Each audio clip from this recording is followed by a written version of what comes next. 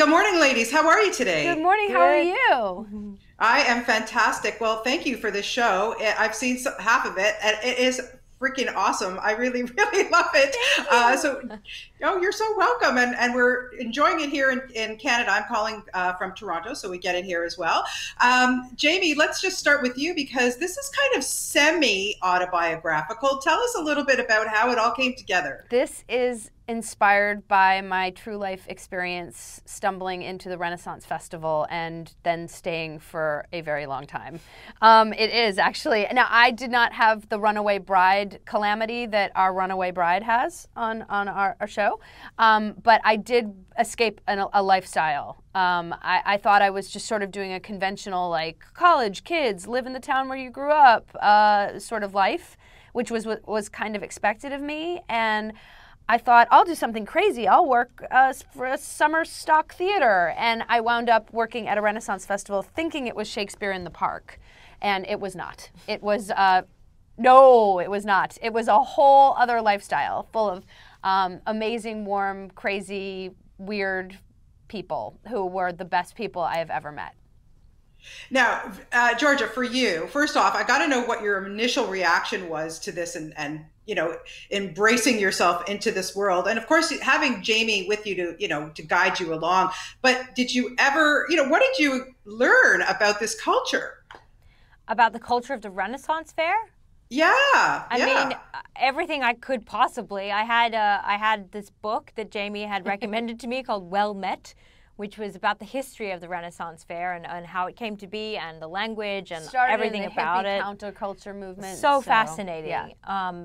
So I had that, and I had a lot of research that Jamie gave me and my own research, and then I landed in Hollywood, and then I had 2 days, and then I was on set. So, but I think that because of the amazing artists that worked on the show, in the set, and the costumes, and the characters, and in the script, and from Jamie's experience, the spirit of the Renaissance Festival permeated our set. And that was obvious to me when I visited the actual Renaissance Festival for the first time last month with Jamie. It was exactly like the set they had created. She really had the greatest naivete, wide-eyed spirit that we were looking for in Amanda, because Amanda, the character, has never been to a fair, and she's never really actually been in such a kind, open, non-judgmental community. So for George to really not have a ton of experience was kind of perfect for us. Yeah. For her to come in and be blown away by it.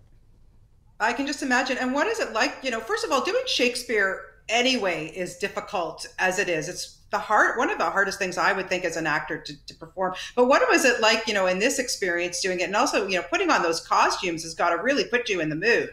Well, it was so fun to watch the actors like George and the rest of the ensemble basically play dress up within the dress up land of TV.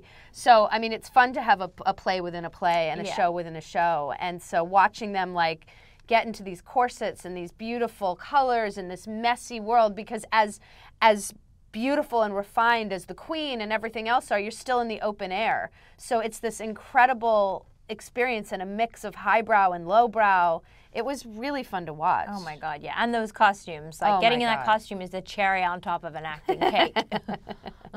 I could just imagine. What's it like, pulling up that corset and just making it so tight? I mean, they're a little tight, but boy, are they flattering. Oh yeah. I'm wearing one underneath my clothes right now. Renaissance Spanx, the corset.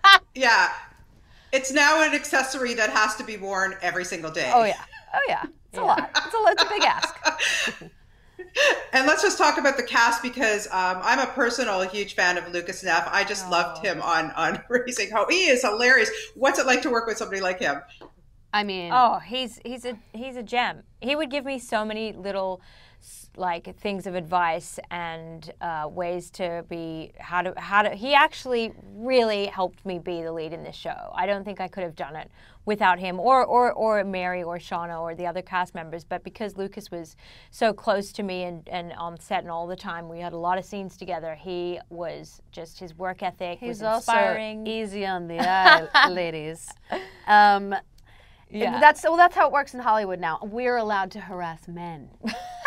He is such a lovely, sweet human being. I mean, he's a professional. He's been doing this for a really long time, but he brought something so new and fresh to the character that we haven't seen him do before. Just this like fun, smug guy with a little sparkle in his eye. I mean, it's really fun to watch. He really let me, like, help me feel free to give myself permission to be my character.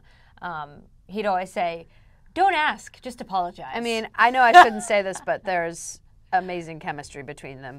They both have significant others, but man, it works. They're good actors. They're good actors, exactly. That's what it's all about. We believe the chemistry. That's all you want. Jamie, I got to ask you really quickly. I mean, of course, Jenji Cohen is also a producer on this, who, of course, you've worked with on Glow and Orange is the New Black. But on those shows, those are Netflix shows, and you can just do what you want, say what you want. There's no kind of inhibitions. When you bring it to Lifetime, do you find that you have to dial it back a little bit, or no? You know, we told the story that we wanted to tell, and I can only think of a couple of times we fought for really hard for a 4-letter word here and there, which is really not the biggest argument in the world. Who cares? If you lose it, you lose it. And the nice thing is that, you know, Lifetime's taken some real chances with their programming. You know, they did Unreal, they had You. So they are actually really on the cutting edge in a lot of ways. You know, they do some very interesting stuff and take a lot of chances. And I don't feel like we had to sacrifice anything artistically to be on Lifetime. And we get the benefit of a wider broadcast audience for people who don't necessarily tap into the streamers. So for us, it's been a really amazing experience working with Lifetime. You get a little bit of a Netflix flavor on Lifetime. That's amazing. Yeah, no, listen, you got to go with the times, and it's great that you've got that opportunity with Lifetime. Well, guys, this is really, really a lot of fun. I know Canadians are already eating it up. It's fantastic. And, you know, I just hope it brings an awareness. Maybe we'll have more Renaissance fairs, coming to different cities. I hope so. I mean, you can pretty much find a Renaissance festival outside of every major metropolitan area in America. And I'm pretty sure there's quite a bunch in Canada. And you definitely have the Stratford Festival, which always has great Shakespeare shows. So you should definitely go to that this summer. Absolutely. Well, congratulations, you guys. Come to Toronto, visit us, and bring the fair with you, and we'll all get dressed up together in our corsets. Thank you for the kids in the hall. Okay, take care. Bye-bye.